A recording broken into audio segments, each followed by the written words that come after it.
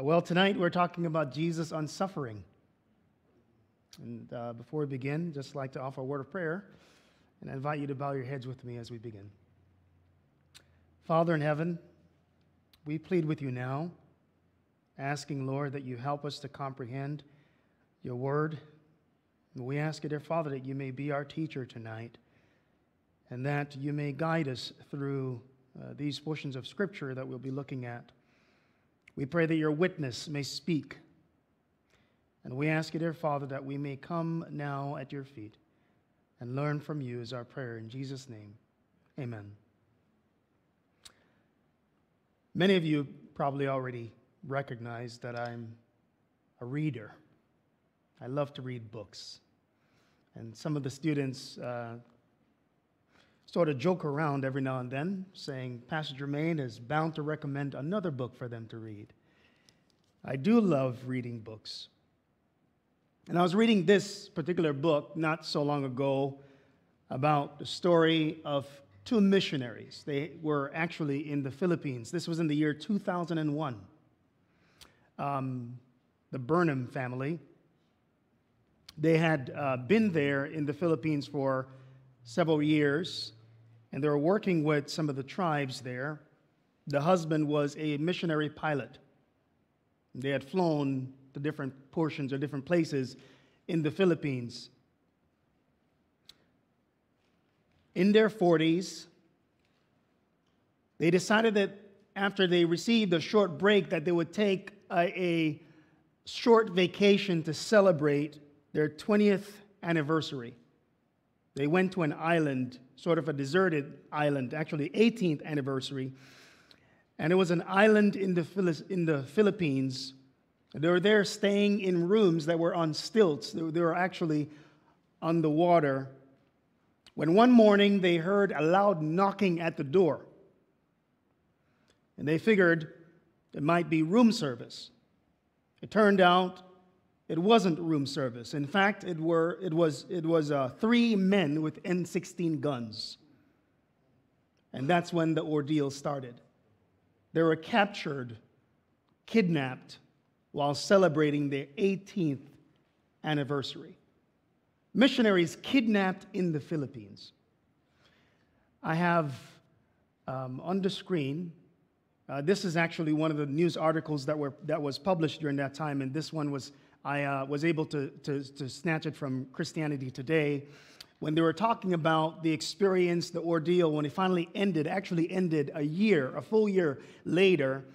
They were taken captive for 365 days, walking through the jungles of the Philippines, serving God. Captured while serving God. The article stated that on the day that they were rescued, there was a gunfight. And on that very day where they were supposed to experience freedom, the husband got shot and killed, and only the wife survived. Can you imagine that? Suffering, pain. We see it every day. We hear about it. And while I'm on the subject, I think of some friends even who were recently, their helicopter went down in the Philippines. And we're still praying for and still hoping that we can find those individuals. Pain and suffering. It seems to show up every now and then, doesn't it? And the world has busied itself trying to figure out or find an answer to this great ordeal, this experience of suffering. By the way, I'm going to recommend the book because I think it's a very good read. I have it on the screen. It's called In the Presence of My Enemies, a book that will both challenge and encourage your faith. Their experience is just so profound, so deep and so powerful that some of the questions that are raised in the book really points your attention to a deeper study and a deeper experience with your God, the Lord you serve. Because really, we don't experience these kind of sufferings.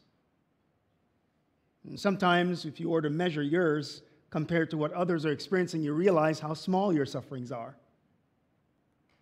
And so I like reading these stories. because they remind me that the world is much bigger than my small space. So I do recommend the book. It's actually very good. I have a quote from the book. This is what she said from Gracia Burnham. While she's walking through the jungles of the Philippines, walking behind these Taliban, these soldiers who are Muslims, taking her into these crazy places, daily gun battles. And they were taken for ransom.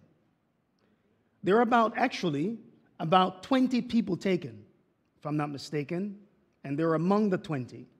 And those who had money were freed earlier. But these two missionaries were poor, so they had no money, and they ended up staying for a full year until they were rescued. In fact, they were among the last to be rescued because there was no ransom money to be paid. She says, I realize that when everything is stripped away from you and you have nothing, you find out what you really are down deep inside.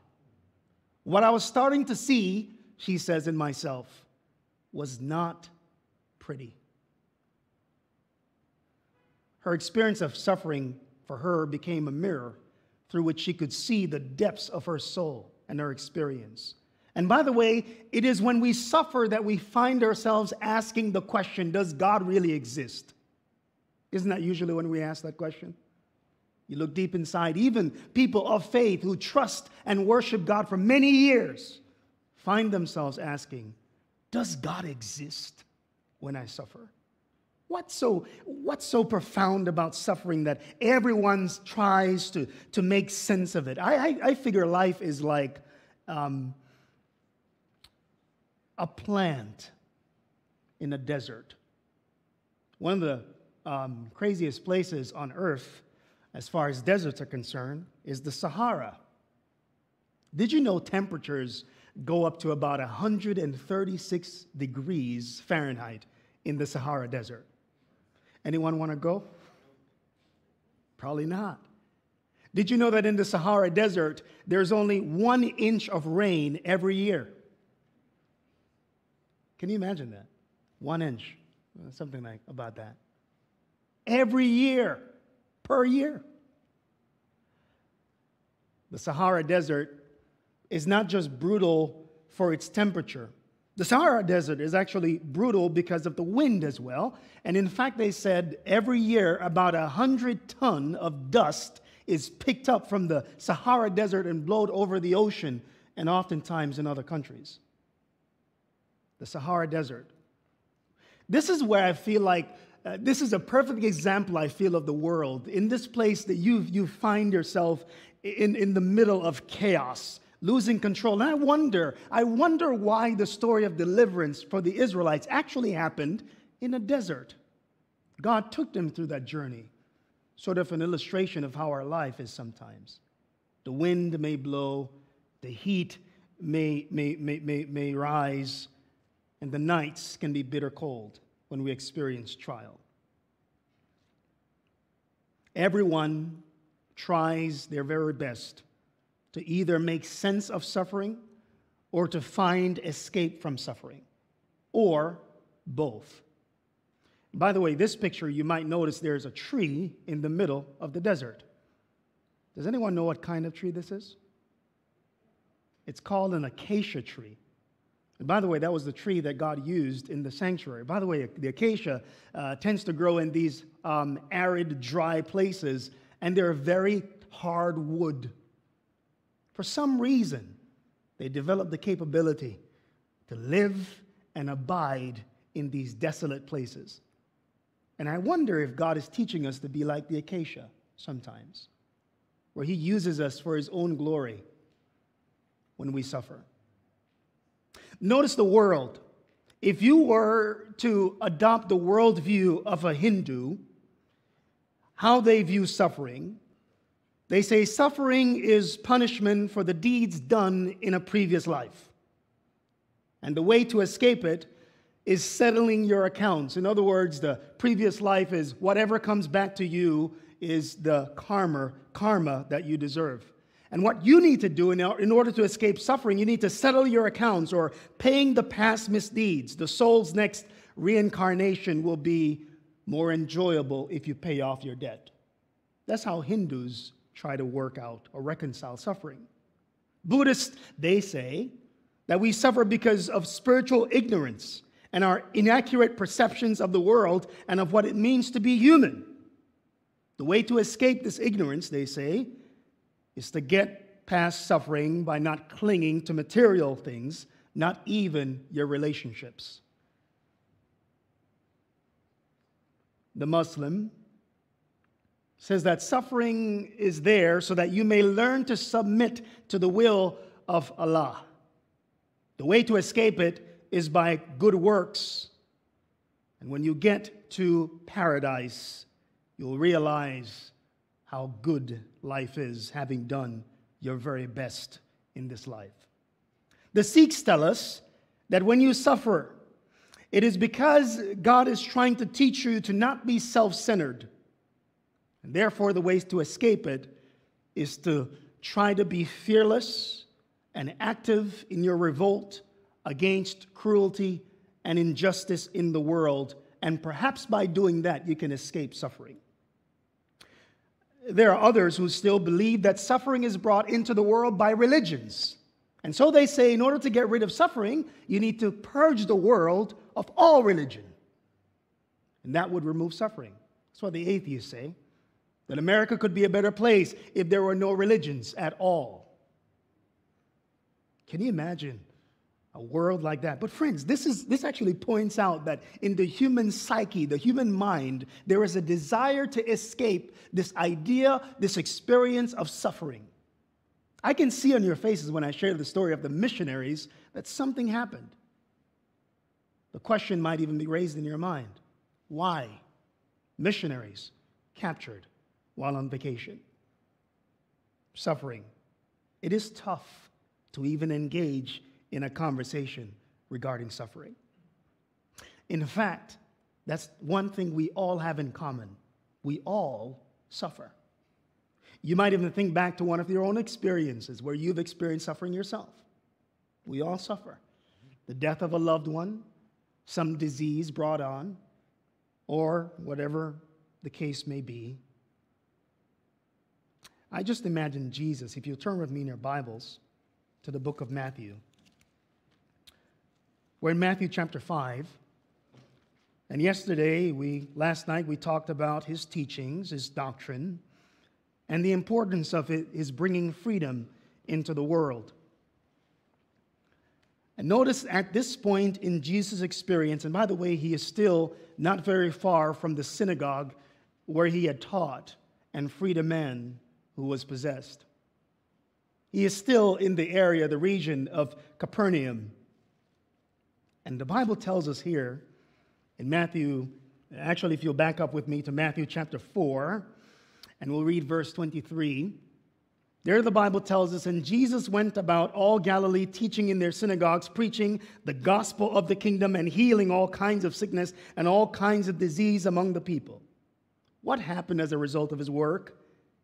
Then his fame went throughout all Syria, and they brought to him all the what? All sick people who were afflicted with various what? Diseases and torments. And those who were demon-possessed, epileptics and paralytics. And he did what? Heal them. Jesus brought together all the sufferers. Everyone who was suffering came to Jesus for some kind of help. And the Bible tells us that Jesus offered some help. In fact, he healed them. And this begins, friends, the most profound sermon that would ever be given. The Beatitudes. These suffering souls coming to the hill on the north side of Capernaum, the city of comfort, these comfortless people coming to Jesus asking for help. And Jesus, the Bible tells us in Matthew chapter 5, verse 1, he sees the multitude in their condition with their heavy hearts, burdened. He sees this brother who is trying to make his way there blind. And the Bible tells us that Jesus begins now. Matthew chapter 5, and seeing the multitudes, he went up on a mountain, and when he was seated, his disciples came to him. Verse 2, then he opened his mouth and did what? Taught them, saying. Jesus began teaching the sufferers, those who were suffering from all kinds of maladies. And he tells them, blessed are the poor in spirit, for theirs is the kingdom of God. Blessed are those who mourn, for they shall be comforted. Blessed are the meek, for they shall inherit the earth. Blessed are those who hunger and thirst for righteousness, for they shall be filled. Blessed are the merciful, for they shall obtain mercy. And when you read this, oftentimes you think, oh, this is so sweet, it's so nice. It's worthy of being hung on the wall, or let me make sure there's a nice place to put this word, blessed are. We don't realize how radical this teaching is, because for the Pharisees and the Sadducees and the religious sects back then, they thought that suffering came as a result of sin, personal sins. And we think of one story in particular, that one in John chapter 9, the man who was blind from birth. When the disciples were walking by, they asked Jesus a question, who sinned, this man or his parents, that he's born blind? And in a society like this, with shame and honor, can you imagine a blind man walking the streets of Galilee? What people would think of him? He is blind because he is a sinner. He is blind because his parents did something wrong. He is suffering because he did something or his parents did something. And so the burden was laid on the individual to solve their own problems. But Jesus now comes and he says, blessed are the poor in spirit, when they thought that poverty was a sign that you did something wrong and God had no interest in you. But Jesus is saying the opposite. Blessed are the poor in spirit, for theirs is the kingdom of heaven. It is so radical, such a radical teaching. But notice what else he does, and this is the point we're coming to. Verse 9, blessed are the, what's the word there, verse 9?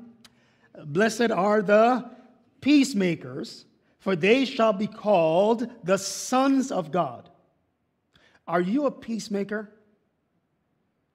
Anyone here? Yeah, peacemaker, yeah. You don't like fights. Anyone avoid confrontation? Right? Yeah. Oh man, don't get me in a confrontation. Oh, yeah.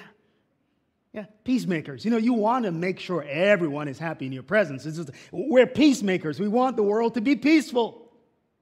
In fact, we try our very best to maintain peace in everything we do. But how often do peacemakers experience suffering?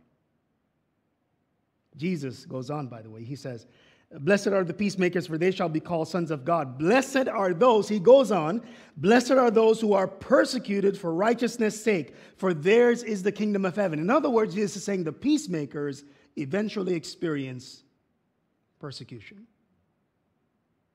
You know what we often do? We say that if we keep the peace, there will be no problems. If I'm a peacemaker, that means that I ought not to suffer. If I am a child of God, that means there's no suffering in my future. But that's not what Jesus says. And by the way, the Beatitudes, in other words, this is like the pinnacle of what he's saying. He comes to this point, blessed are the peacemakers. This is what we obtain in a relationship with God, because peace is not owned by us. It is given by the Prince of Peace. And he gives us peace that passes all understanding. But friends, you have to realize that God's peace does not remove external difficulties. No wonder why he places his peace within. Because he knows the world is a terrible place. And if you and I have peace within us, nothing that happens on the outside will shake us. So Jesus says, blessed are the peacemakers. Happy are they who are peacemakers, for they shall be called the sons of God. And notice what happens. They are called the sons of God under what condition? When they're persecuted, suffering. Verse 11, Jesus says, blessed are you when they revile and persecute you and say all kinds of evil against you falsely for my sake. He says, rejoice and be exceedingly glad, for great is your reward in heaven, for so they persecuted the prophets who were what? Before you. Remember, we talked about those witnesses. By the way, We'll spin the stool around. Now, I'll ask you a question. How many prophets do you know in the Bible who were killed?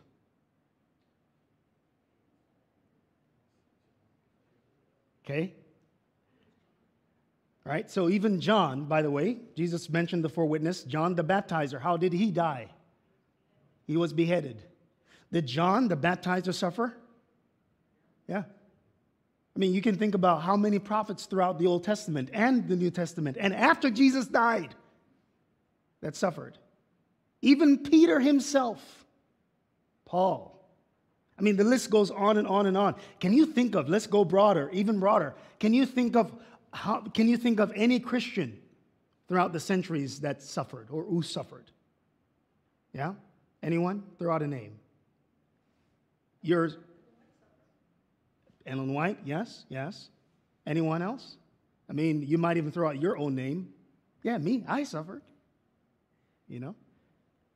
But you can think of many names. And I mentioned before, Peter, crucified upside down. One really good book that catalogs the experience of these guys is Fox's Book of Martyr. He traces the journey of James and John and all of these guys. John himself, the Revelator, was banished to the Isle of Patmos after being burned with hot oil. Can you imagine that? And we talked about all those who were even torn by beasts in those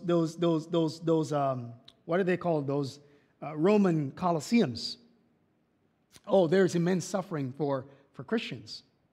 And what they would do, they would actually cover them in the skins of animals and set beasts upon them.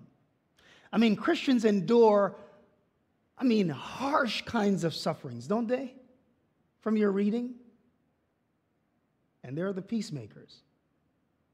Because you can't think of a true Christian that probably in his moment of suffering. Can you imagine Daniel in going down in the lion's den, and he grabs his sword and cuts a few guys, like, hey guys, don't throw me down here.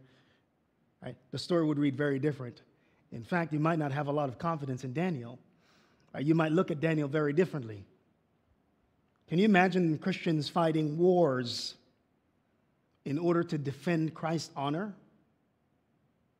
In fact, Jesus himself didn't fight. He was a peacemaker. Isaiah chapter 9 and verse 6, the Bible tells us there, if you'll turn there with me, Isaiah chapter 9 and verse 6, the Bible describes to us Jesus, his coming into this world. How do we analyze this idea of suffering? Because Jesus presents to us somewhat of an oxymoronic idea, peacemakers suffering. Isaiah chapter 9 and verse 6, the Bible tells us, for unto us a child is born, unto us a son is given, and the government will be upon his shoulders, and his name will be called Wonderful Counselor, Mighty God, Everlasting Father, and Prince of Peace. At this moment in the Beatitudes, Jesus is actually giving the people a glimpse of what he would experience and what they would experience in following him. Friends, suffering is something important that we need to talk about. It's one thing to suffer, but it's another thing to suffer for doing the right thing. And usually when we experience suffering having done the right thing, we think it is unjust. It is injustice done to me. I did everything I was supposed to do, and now I am suffering. Why? We all suffer, don't we? And like I said, most world religions try to analyze that, and they place the emphasis on the person, the man. He needs to solve his own problem of suffering. He needs to work his way out of his suffering. That's the only way he finds freedom. But Jesus says at the summit of your Christianity, you experience suffering there too. A Christian on his best day still suffers. Then we have to have another view then. We have to look at it a little differently. Jesus gives us some clear ideas with regard to this. If you turn with me in your Bibles to the book of Matthew, Matthew chapter 13, the Bible tells us there, we're going to be reading from verse 24, Matthew chapter 13, Jesus is explaining the kingdom of heaven and how things are viewed from God's perspective. Another parable the Bible tells us he put forth to them, saying, the kingdom of heaven is like a man who does what? Sowed good seed in his field. But while men slept, his enemy came and sowed tares among the wheat and went his way. When the grain had sprouted and produced a crop, then the tares also appeared. Jesus describes the kind of world we live in, the type of desert we are in. Not only do we come face to face with the conditions and the climate, now we come face to face with enemies. And by the way, in the Sahara, the year 2021, over 700 people were kidnapped in the Sahara Desert. Can you imagine that? Despite the arid climate and the craziness of the environment alone, even there, people are getting kidnapped. So Jesus tells us there's an enemy. And just like the book, in the presence of my enemies, you and I live in the presence of enemies. So Jesus tells us there's an enemy. You may be a peacemaker, a good seed, but there is an enemy. And by the way, this is very, very unique, and I love this in terms of what we believe. Because when we deal with the subject of suffering, the one way that we frame it is within the framework of this thought, this idea called the Great Controversy. A war between good and evil, a war between Christ and Satan. And Jesus tells us here, he actually explains to us a little bit later in the book of Matthew. If you'll go now with me, you're in Matthew chapter 13.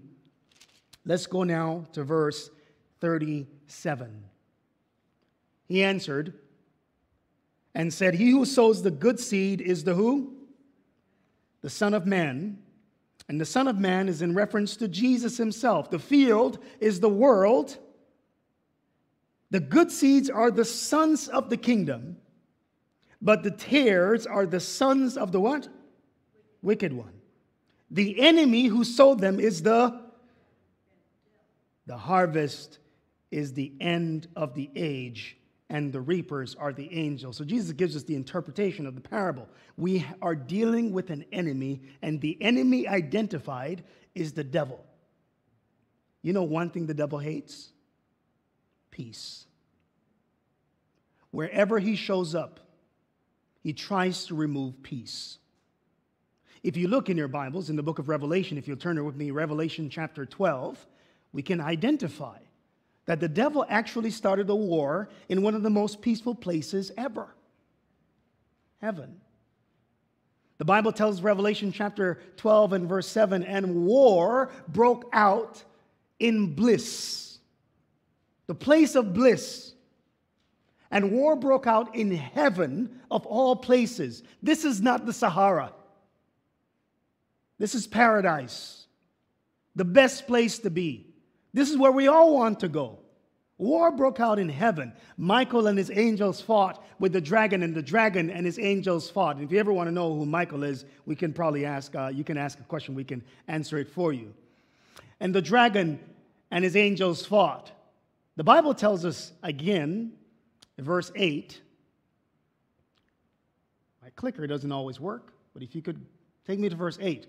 The Bible tells us, and the dragon and his angels fought, and they did not prevail, nor was a place found for them in heaven any longer. And verse 9, who is the dragon? The devil and Satan. The serpent of old. Going all the way back to the book of Genesis, chapter 3. He showed up in the most peaceful garden, the most beautiful place that mankind could ever be placed. And there, division, derision, peace was robbed. The world was forever changed. And outside of the gates of that very Eden that God had made for mankind, the first crime was committed, the first murder, the death of a son and the death of a brother. Peace was taken from the world. And God himself stated, there is no peace, saith my Lord, for the wicked. Satan is seeking to rob the world of peace, and Jesus is trying to fill the world with peacemakers. So in this whole saga of suffering, God wants you to be a peacemaker, because peace is the greatest illustration of God's power and His glory and His ability in the world, in this desert.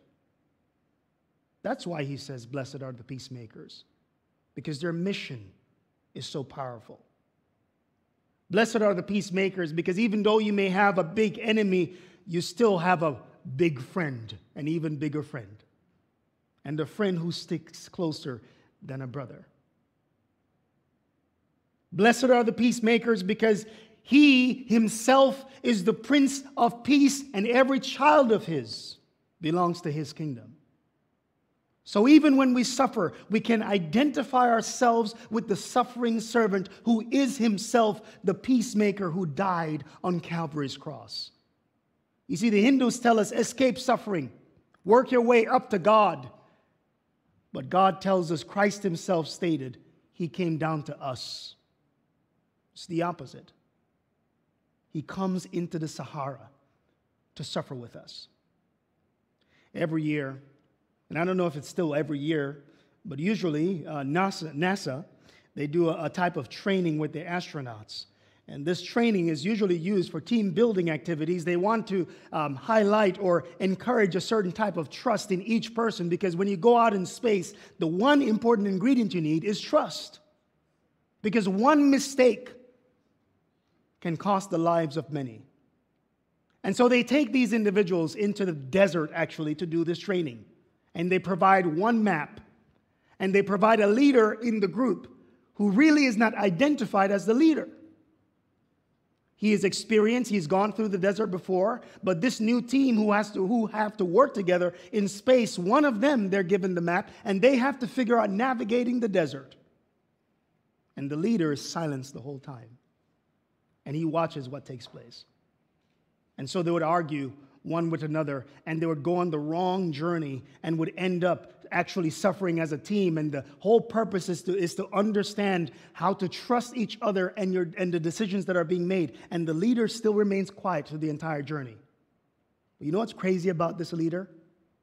Wherever they go, he goes with them.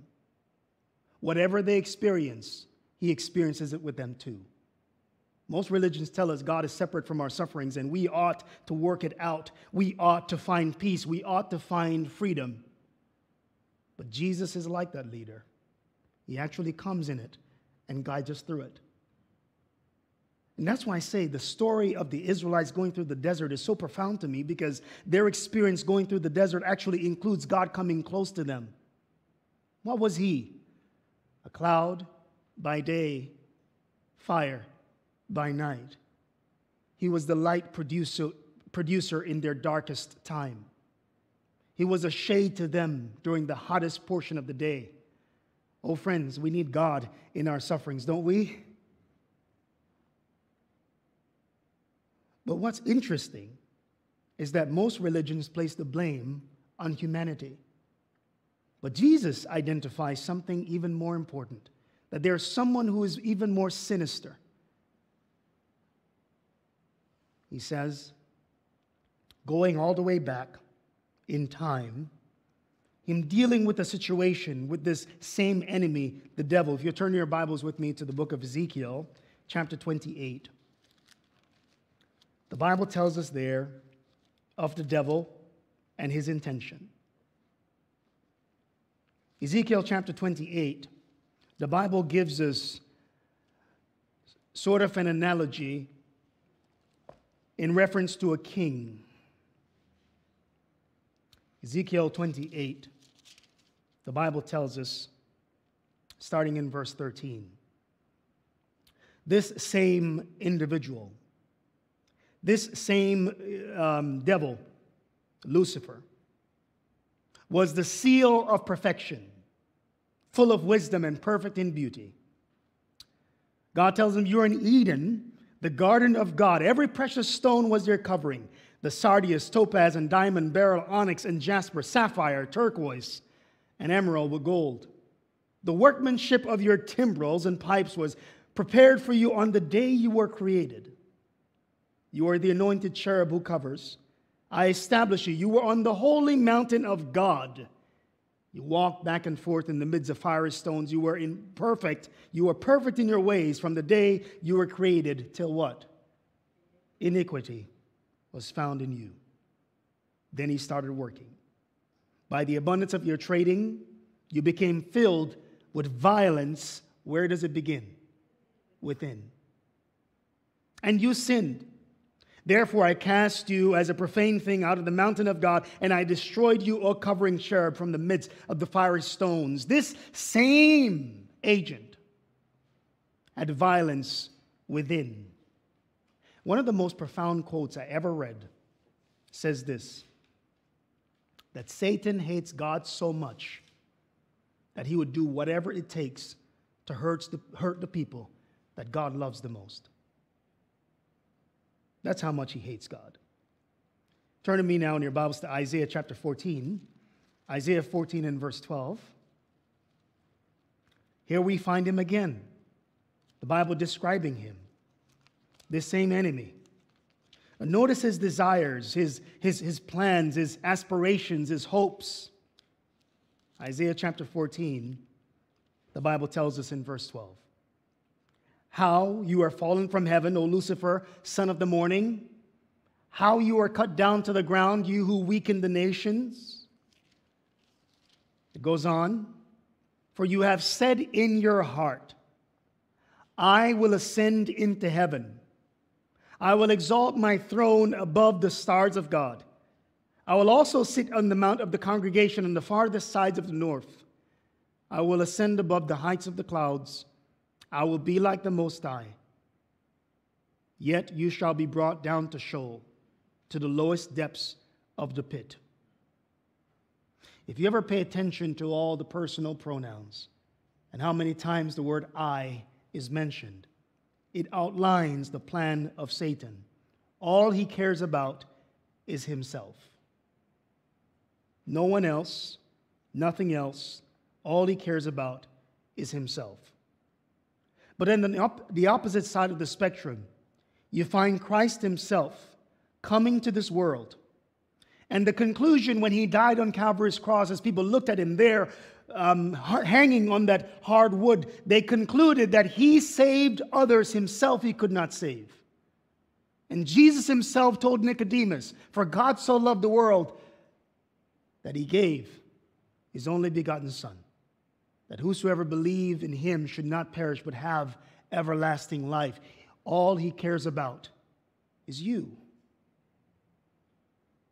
Satan cares about himself, but Jesus cares about you, to the point where he's willing to die if that's what it took. You know who would never die for you? The devil. So why suffering? Why does he go through with it? And yes, usually we think the devil is some sort of an image with a pitchfork.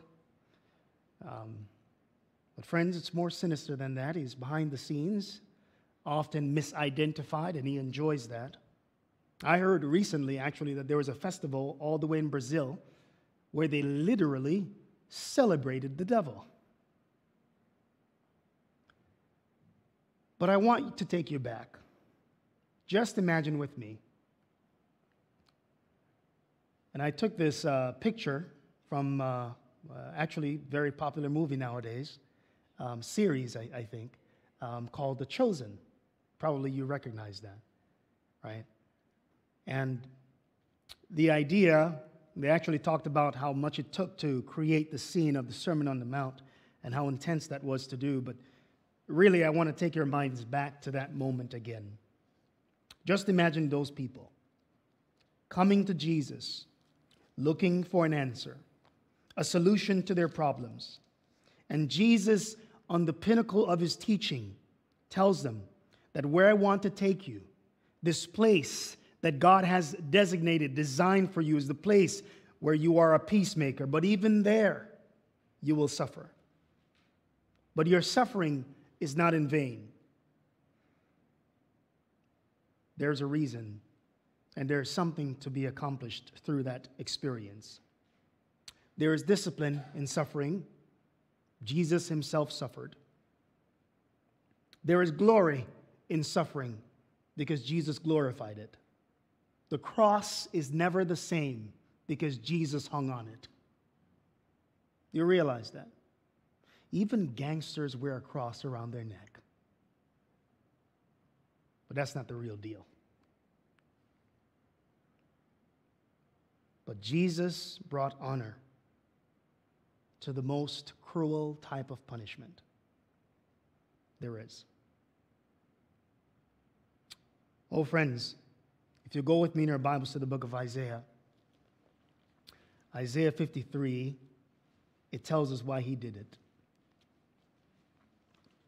Isaiah 53, the Bible tells us, actually in predicting the life of Christ and the suffering of Christ, the Bible tells us in verse 4, surely he has borne our griefs and carried our sorrows. Yet we esteemed him not. Yet we esteemed him, stricken, smitten by God, and afflicted. Verse 5, but he was wounded for our transgressions. He was bruised for our iniquities. The chastisement, do you see the next word? For our what? Peace was upon him. And by his stripes we are healed. When Jesus said, blessed are the peacemakers, he is saying, peace comes as a result of my paying for it. That's God. You are a peacemaker because Jesus paid for your peace. The God who suffers. The God who suffers. And so when we think about suffering, we can go to a place like the Apostle Paul went. The Bible tells us in 2 Corinthians chapter 12, if you go there with me, 2 Corinthians chapter 12, we understand that the devil would prefer that we give up in the middle of our trials and our experiences. But the Bible teaches us that there's something else that we can do. Paul tells us of his experience in verse 7. Unless I should be exalted above measure by the abundance of the revelations, meaning the blessings he had received, this man who was a peacemaker, who was first a warlike individual, Paul realizes that even in his experience of suffering, there's something else that could be seen. He said, a thorn in the flesh was given to me, a messenger of Satan to buffet me, lest I be exalted above measure. Concerning the thing I pleaded with the Lord, how many times? 3 times. Paul was a prayer warrior. We've seen many occasions on which he got answers to his prayers, but this one, the answer was different. And he said unto me, verse 9, my grace is what? Sufficient for you. For my strength is made perfect in weakness. Peacemakers may get tired, but there is additional strength from the one who gives the best kind of strength. Paul says, my perspective has changed. My response to my suffering is different now. Therefore, most gladly, he says, I will rather boast in my infirmities, that the power of Christ may rest upon me.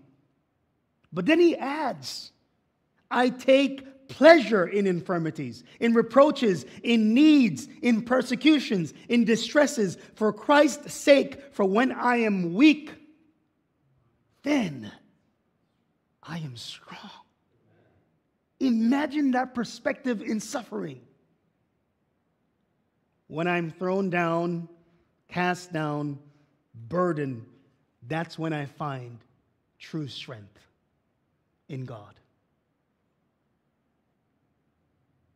There's another view. Paul again. Let's go to the book of Romans. Romans chapter 5. Romans chapter 5, the Bible tells us there. Acts, Romans chapter 5. The Bible tells us in verse 1, Romans chapter 5 and verse 1.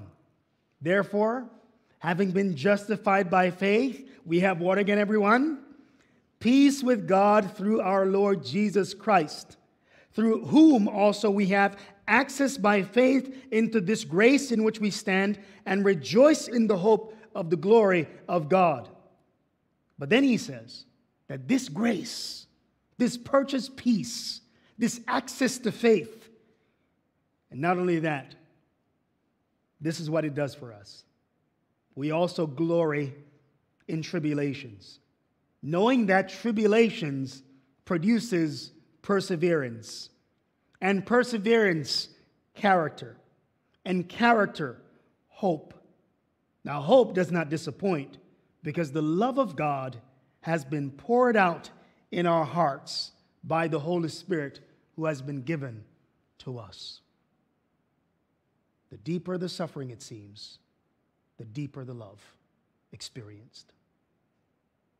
And you can ask any of those individuals I mentioned before, even the Burnham family, they found out in their moment of suffering the depths of God's love to the point where they were willing to even pray for their captors. That is some kind of experience and response to suffering. But not only that, God doesn't just leave us there. He doesn't just say glory in it. He doesn't just say celebrate or be joyful in your moment of suffering. Not only does it produce patience and perseverance and all these good things, he also gives you something else. 2 Corinthians, if you go there with me, 2 Corinthians chapter 1, the Bible tells us that God gives us a type of experience that is so profound, we have to read it. 2 Corinthians chapter 1. The Bible tells us there, we're reading verse 3 and 4. 2 Corinthians chapter 1, verse 3 and 4. There the Apostle Paul says, blessed be the God and Father for our Lord Jesus Christ, the Father of what, everyone? Mercies, and the God of what?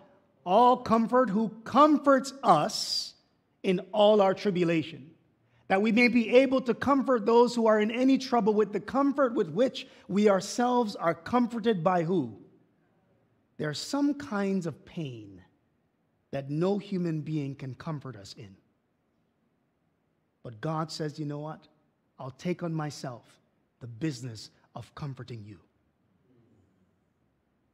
And then he says, in addition to that, I am doing this not just for you, but for someone else who may go through similar experience that you're going through right now. So not only does he comfort us, he then gives us a mission when we get on the other side of our suffering. And sometimes even during our suffering. This is God. This is who he is to us. Paul says that there's something else too. Oh, friends, we can go all night on this subject, but I won't keep you. There's another text we need to look at. It's in the book of Philippians, Philippians chapter 3 and verse 10. Oh, there's so many that we could observe. But friends, notice the next experience with suffering. There is that discipline. There is that glory. There is that joy. There is that comfort. But friends, nothing surpasses this other point. And this is what I love. Philippians chapter 3, the Bible tells us here in verse 10 that what comes on account of our suffering. And by the way, actually, let's back up to verse 8, if you're there with me. He says, this is the Apostle Paul, he says, yet indeed I also count all things loss for the excellence of the knowledge of Christ Jesus my Lord, for whom I have, what's the next word, everyone? Suffered the what? The loss of how many things? All things. How many of you ever suffered the loss of all things? How many of you have ever suffered the loss of something or some things? Some of you have. What is your perspective usually when you suffer losses? How do you look at them? You're probably thinking, Lord, I can't believe this happened. I just lost the most important thing in my life. But notice Paul. How does he view them? He says, I suffered the loss of all things and count them as what? Rubbish. Man, these things in life that we value so much. Like, can you imagine, like, losing your car? How often when the car breaks down, our response is like, oh, this car is not rubbish. This is like the best thing that ever happened to me. The Apostle Paul is like, the more I suffer, the more I really realize what's really needed or what's most important. He says, I count them rubbish that I may gain who? Christ. So he finds the thing that's most valuable, or the person that's most valuable, that I may gain Christ. Notice what else he says, verse 9.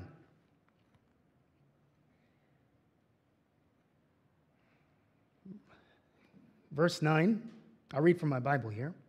It says, and be found in him, not having mine own righteousness, which is from the law, but that which is through faith in Christ Jesus, the righteousness which is from God by faith, and then resulting in this, the Bible tells us in verse 10, the fellowship that I may know him, and the power of his resurrection, and the fellowship of his sufferings. This is the ultimate. Fellowship with God in suffering. Being conformed to his death, if by any means I may attain unto the resurrection of the dead. The Apostle Paul says, in my suffering, what I see that's most valuable is my ability and the opportunity to have fellowship with God. How about we start building an altar in our places of suffering and praising God for the experience in that he draws so close to us to guide us through this experience. Jesus does not ignore suffering. He comes into the midst of it, and there he prays, there he stays, there he delivers, and there he dies. But that's not the end of it. There is still a resurrection ahead of us. And while most religions focus on the reward, you and I can think, as we understand what suffering really means, we can focus on the experience with God now. Because there is that. God provides it. God provides it. So you and I, we don't need to hang our heads. We don't need to give up. I have a picture in closing I want to show you. My clicker doesn't work. Can we go to the last slide, please? This, by the way, is a very important picture. Last one. All right. Yep, here it is. Can anyone, do you know what this is? Huh? This is Las Vegas. This is actually Las Vegas from space. What they discovered is that Las Vegas is actually the brightest place on Earth. Isn't that interesting? The lights of Las Vegas are so bright. Do you see the center of that? It's pure white. If you ever look at a map of the United States, they recognize that this place is so bright. But what's crazy about that is that this light is shining in one of the darkest places in America. Friends, this can be you and I. As we are in this dark world, we can be the light that shines in the middle of darkness. When we realize these important factors and these important things that God gives to us in our moments of suffering, we can be as bright as this place. Oh, friends, may heaven look down on us and see that light shining so bright in the midst of our dark, deserted world. Do you want to be that kind of light in the middle of your suffering? Then I invite you to stand with me as we pray to close.